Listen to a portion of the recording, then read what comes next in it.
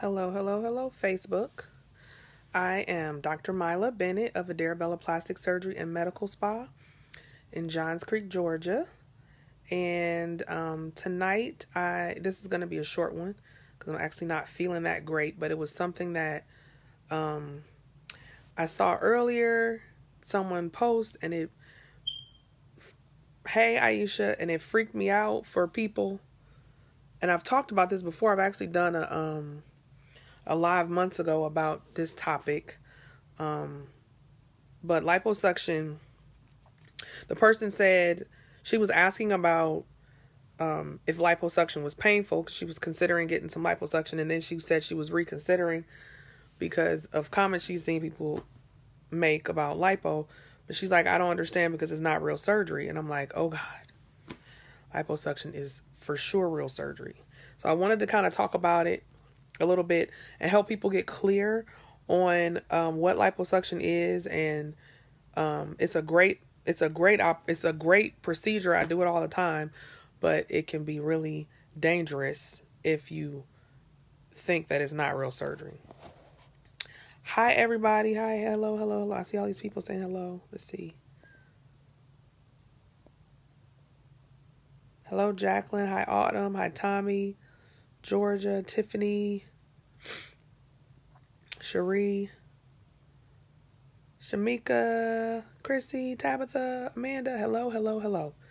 So, liposuction is one of the most popular procedures we do in plastic surgery. And it's one of the most popular procedures that fake plastic surgeons do. It is, I think the reason why people kind of downplay it is because the incisions are really small, and because a lot of people do liposuction without you actually being put to sleep. So I think that makes people underestimate how serious liposuction is. All surgery is serious. Liposuction is most certainly surgery. The small incisions throw people off, and what I try to help people understand is when the doctor is operating through incisions that are that small, where you actually the doctor is operating blindly, which means that they need to be more skilled and more experienced in the anatomy because they can't see what they're doing. Liposuction is a procedure that's done by feel. You know, obviously my eyes are open and I'm looking, but you can't see underneath the skin. I can't see through the skin. I don't have x-ray vision. So we're moving by feel. Like the whole time I'm pinching and I'm using my hand to feel where the cannula is underneath. And so it's you have to have a thorough knowledge of the anatomy and respect for the anatomy to keep from hurting people. People die from liposuction. It's not, well, I won't say it's not uncommon. It's not like people are just dying every single day. But liposuction is one of the procedures that people, when they have complications, it's like organ injuries and stuff like that. Because if the person doesn't really understand the anatomy, and that cannula is being held in the wrong way and pointed in the wrong direction, you can go through layers that you weren't planning to go through, and all of a sudden have a lipo cannula in your liver, and that will kill you. And people die that way from liposuction. And oftentimes when the deaths are from things like that, it's at the hands of a person who's not actually a surgeon. Because it is possible to get people adequately numbed while they're wide awake to do liposuction, then there's a lot of doctors who don't have to be able to get time in the operating room or be able to book a surgery at a hospital. They don't have to be able to do that in order to do it. So what a lot of people don't know is that tumescent anesthesia, which is used for liposuction, even if you're put to sleep, we still do tumescence because it cuts down on bleeding. And so it makes it so that the person loses less blood during the procedure. So it's uniformly done when you get liposuction. Well, that was kind of spearheaded by a dermatologist. That's not a surgeon. And that was done because they wanted to be able to get people adequately anesthetized in the office setting. And it also, like I said, reduces the amount of blood loss. So don't be confused. So think about it. Like I've said before, if I have a person, if I'm going to have a non-surgeon operating on me, I want them to cut me open so they can see everything. If you're operating through an incision this little on a field that's this big and the incision is this small, I need you to be able to see what's going on so you can avoid the things that you don't want to hurt. And if you're thinking that liposuction isn't surgery, you won't think that way, and you'll end up in the hands of a person who can hurt you.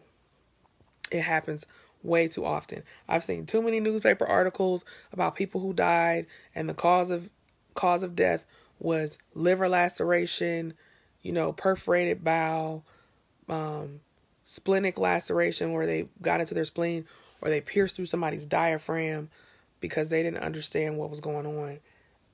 And that's generally when those types of things happen, it's at the hands of a non-surgeon and a patient thinking, oh, it's just a little lipo, so I can just go anywhere. That's not true. It's surgery. It's full-blown surgery through tiny incisions. So that means the person needs to be skilled and with a complete, thorough understanding of the anatomy. And without being able to see it, they need to understand the anatomy. And unfortunately, people who don't go through a surgical training, hi Valerie, people who don't go through a surgical training, they don't really see the anatomy on a regular basis because the skin is covering it. And if you're not in surgery, you don't see the stuff under the skin. So that's something to think about. So yes, liposuction is surgery. Liposuction is fine as long as the person is a plastic surgeon. It being done at a teaching hospital, if you're talking about, are you speaking about like resident cosmetic clinics and stuff like that? Jillian Banks, yes, I do skin removal. Because in teaching hospitals have plastic surgeons who do cosmetic surgery. I think what's important is that first, the person you're considering is a board certified plastic surgeon. And then once you know that they're they're a board certified plastic surgeon, then the next thing you want to look at is whether or not they actually practice cosmetic plastic surgery. If they don't do a lot of cosmetic plastic surgery, then you might not want to get them to do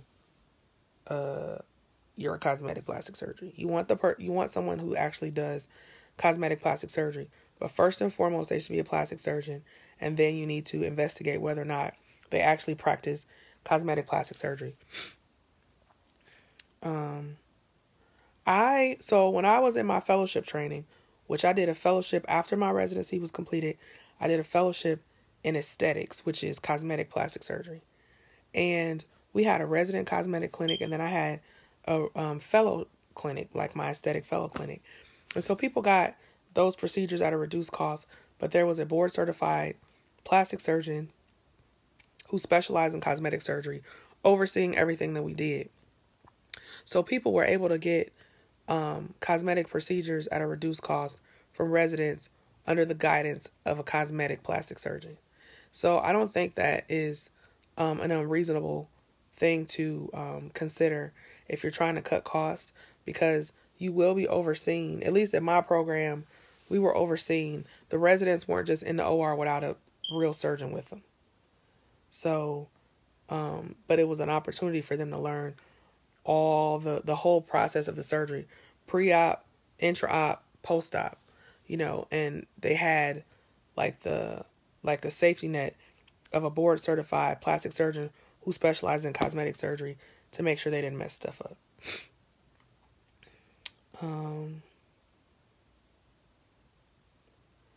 A belly button revision depends on what your belly button looks like. So in plastic surgery, we learn a whole lot of tricks, and you basically pull out the one necessary for whatever it is that's going on. So I can't really give you an answer to that without seeing your belly button. I'll have to see it and come up with, and basically you might talk to 4 plastic surgeons and they might have 4 different plans.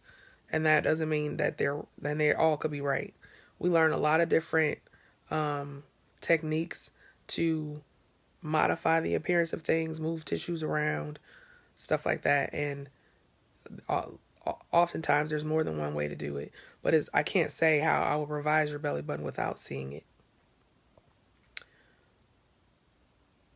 If you just had a surgery a week ago, I probably will wait about 6 to 12 weeks. Probably at least 12 weeks. 6 might be a little short. You need to speak with the surgeon you choose about how long you need to not smoke before surgery. I make my patients stop 6 weeks before surgery, and I test them along the way. And if they come out positive, surgery's canceled. You don't want to get a tummy tuck and have nicotine in your system. That is just a setup for bad complications. Tommy, it depends on the school. I know at Ohio State, I think it was like a 60% reduction in the surgeon's fee. But it kind of levels out a little bit because the OR time takes longer in a resident. So even though the surgeon's fee might be less, they're going to take more time in the OR, and that doesn't change. They can't reduce the price of the OR and anesthesia. And so you'll end up with a discount, but it won't quite be 60% because it's going to take a resident longer than it's going to take somebody who does it all the time.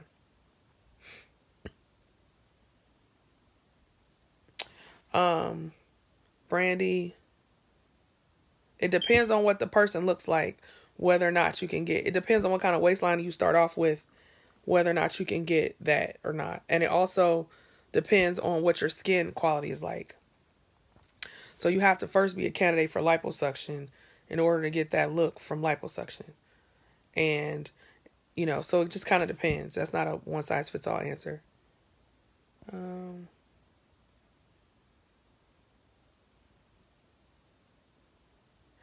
I had lipo, and now I have a permanent black line, as if I may have been burned while doing the lipo. I may have to come see you. I hate it. And you see that and dent my shirts. That could also be